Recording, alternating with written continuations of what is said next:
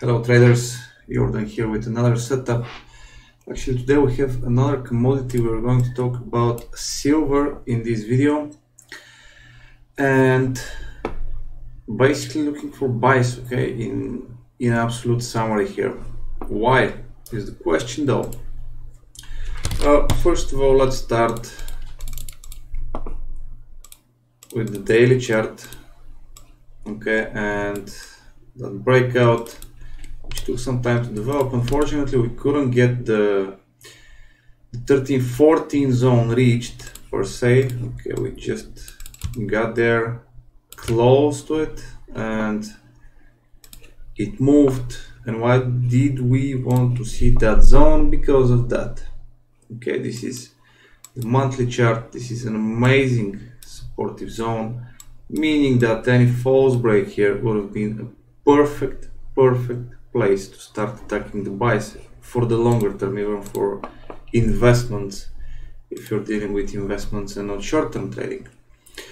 Anyway, following up on the more recent price action here, we got the breakout. As we can see, there is clearly some momentum. There are no signs against us anywhere confirming reversals. Okay, that means bullish it is. This is where we drop to the 4-hour chart, and that's where I've been following two possible scenarios. Scenario number one at the moment looks like some sort of triangular pattern, contracting pattern that develops.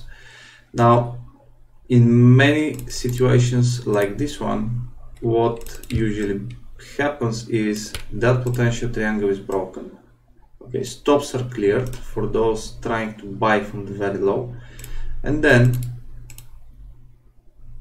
the price action starts forming some kind of channel or the so-called flag or so. Okay, now the thing here is that as the top here is holding and we didn't break above, we can actually measure the Fibonacci levels, and you'll see that the 100 zone is slightly below the previous low here, meaning that a possible situation like that would be bringing the price to exactly this place.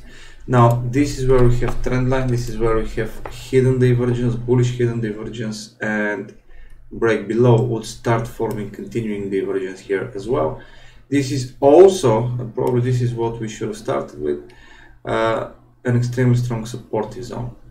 Basically very strong level, bullish pressure, and when we go to the 1-hour chart here, you'll see that we have double bottom, okay, divergence, bullish pressure is again forming, so getting one more push lower, clearing here stops would be fantastic, and then we can be actually looking for this kind of breakouts. We can be looking for aggressive entries based on divergences, we can be looking for conservative entries, whatever floats your boat, but the idea would be we want to see this thing continuing higher.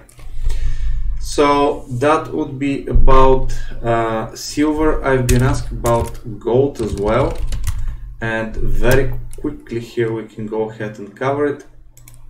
Gold managed to break above this 6-year, I believe it was, high. Okay, that was trend line, that was